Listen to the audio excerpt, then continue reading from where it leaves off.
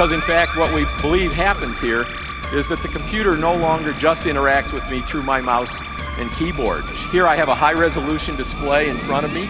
I have a work surface that can have my papers here to sign. It can have other activities. And what I want is a very easy way of combining the physical world with the synthesized world.